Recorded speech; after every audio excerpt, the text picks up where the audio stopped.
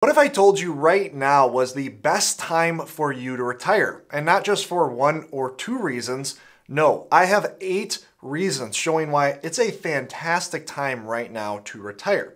Now, this video is primarily meant for those that just retired or have the capability to retire and just need that little extra nudge, or rather 8 little extra nudges. The first reason you should retire is your retirement probably looks a lot better than it first seems.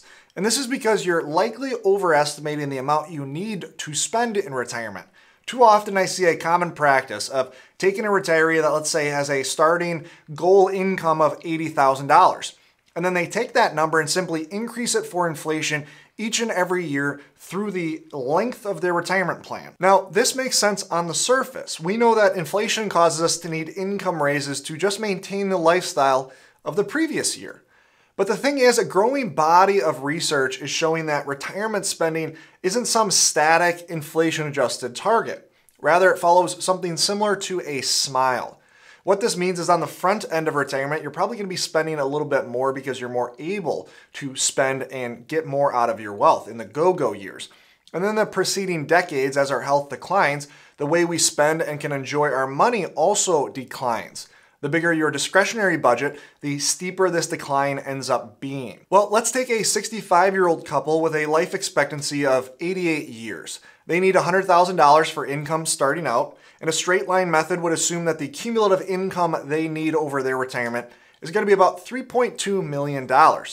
If, however, we adapted their plan to reflect more accurate retirement spending patterns, we would see that cumulative income drop to $2.6 million, an almost 19% reduction. Now, here's where things can get quite surprising for many watching this video. Depending on life expectancies, Social Security is estimated to cover $1.8 million of that total spending goal.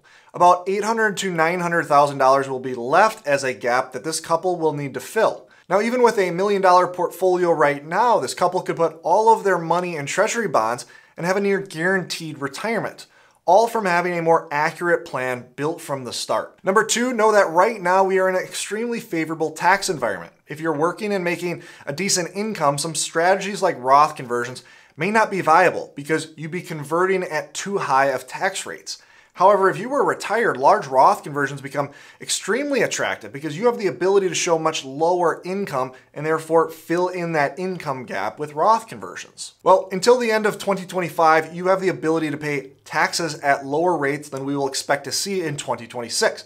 This is due to something called the Tax Cuts and Jobs Act expiring. If Congress makes no changes, we revert back to those pre-2018 tax rates.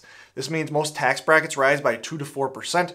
Standard deduction is cut for both married and single filers, and certain brackets like the 32% bracket adjust down about $100,000. All of this means you will have more income taxed and it will be taxed at higher rates. Now, I showed in a recent video how it won't be uncommon for a retiree to see their tax bill rise by 20 to 25% with this one tax shift alone. And so right now you have an opportunity to take advantage of the current tax system, and so that's a great reason to retire. Reason number 3, tomorrow isn't guaranteed. Now, there's a really impactful concept from this book called Die with Zero. I've talked about this in a few videos in the past. But this concept is around maximum enjoyment points. Think of this like a point system in which each year has a theoretical maximum number of enjoyment points that you can earn. Well, not every year is created equal, and the main catalyst for that is health. The stronger your health, the higher your theoretical ceiling of those enjoyment points. So on average, everyone watching this video can expect this year to be the highest theoretical ceiling of those enjoyment points of any year that you have left. In fact, there will be a steep decline as you age. Now, this is a sobering thought, one that many don't want to think about, but nonetheless is a reality of life. And so let's say you're delaying retirement to ensure a high probability that you still have money left at, let's say, 96 if you live that long. Well, consciously or unconsciously, you're working and trading one of the most valuable years that you have left for one of the least valuable years you have left. It's like trading $100 to get $20 back. Now, no one would rationally make this trade when put in those terms, but yet when it's put in the terms of our life, we don't necessarily see the exact same picture. And this is assuming you even live into your 90s. We all have tragic stories of friends and family that worked for 40 years only to retire and then pass away 3 years into retirement. Tomorrow is never guaranteed. If many of us could see the life hourglass above our heads, we would orient our lives completely differently. This is not to say that you should live carelessly and spend all of your money today and not worry about tomorrow, but rather remember the value of all of our days and remember specifically the value of today. And even if it's not you that will pass away early, it could be your spouse. And so use your time today wisely, use your time with your spouse wisely. Number 4, most of the things you're actively worrying about today, the things in the current news, will be meaningless to your retirement. Now, each of us has a bias, me included, to think that the times we are living in are unique or of extra importance. And that's really just because we're living through them. We didn't live through those past moments in time. There's a lot of uncertainty right now in the economy, geopolitics, financial markets, etc., etc. Turn on the news and you'd think we're in the most uncertain time in history. Because of this, you may be hesitant to retire. But when you think back across the obstacles the U.S. has faced and overcome, this idea of extreme uncertainty is a crazy one. Imagine being alive through 2 world wars or living through numerous assassinations of American leaders. What about retiring during the Cuban Missile Crisis? These were true periods of uncertainty, and although there have been pauses in economic growth, they've been short pauses. The train that is capitalism, that is human innovation, consistently overcomes uncertainty, and we have no reason to believe this time is different. Yes, today's uncertainty seems different because you are actually living through it.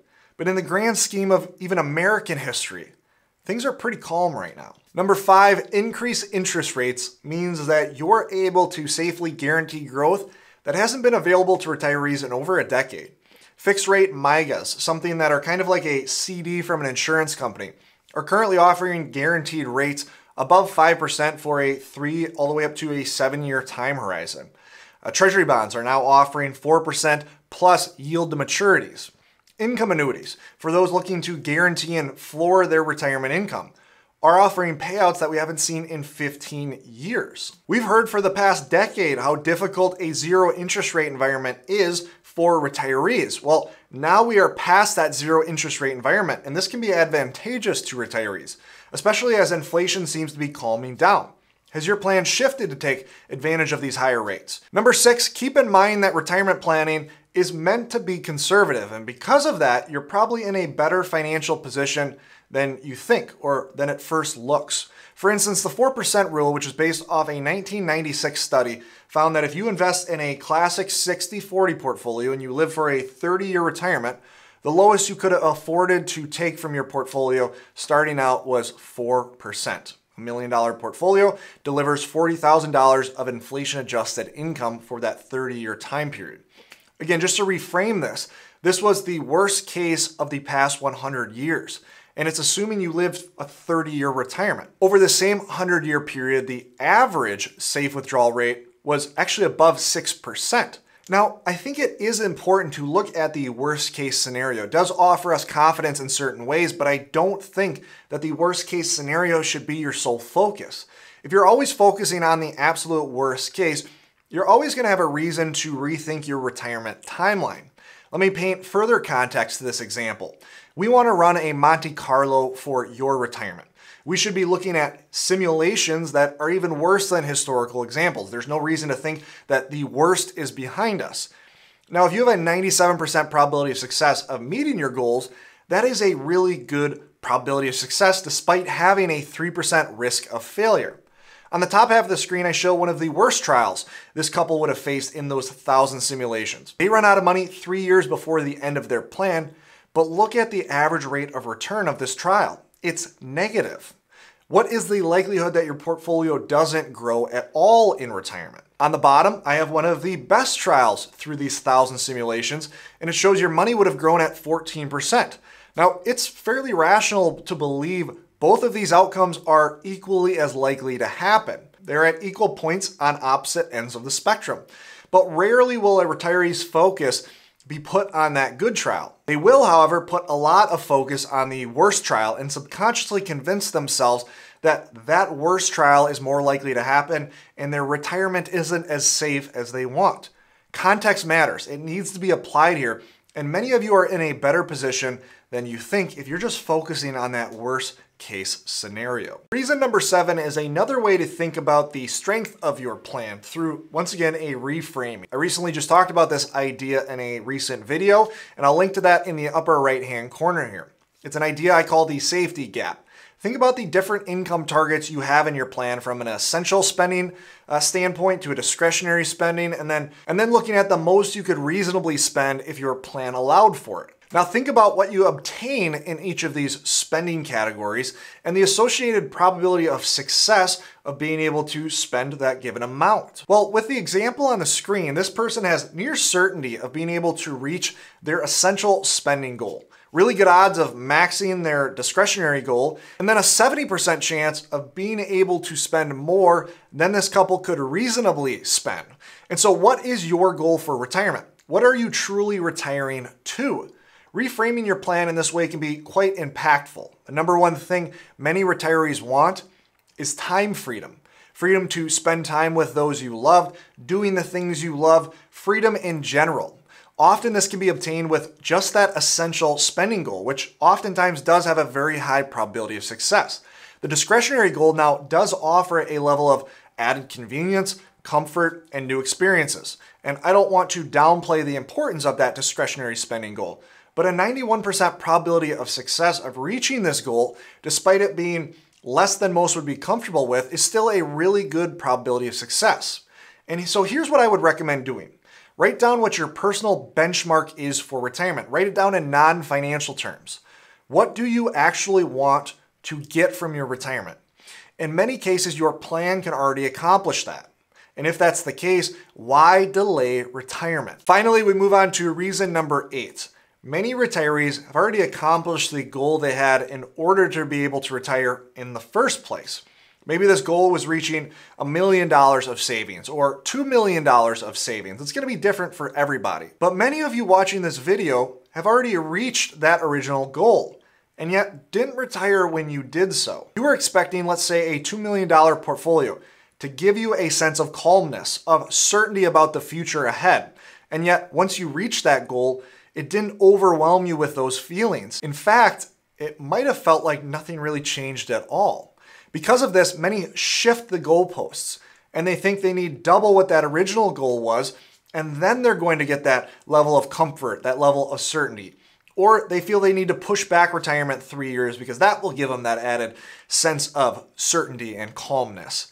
And I'm not guiltless in this endeavor either. My wife just recently pointed out to me the other day how I recently just shifted some financial goalposts in my life. Evolution has put each of us on a hedonic treadmill where once we attain a certain level of success, we become used to it and start wanting more. And you can continue to run on this treadmill to the day that you die and you'll be left unfulfilled at this point.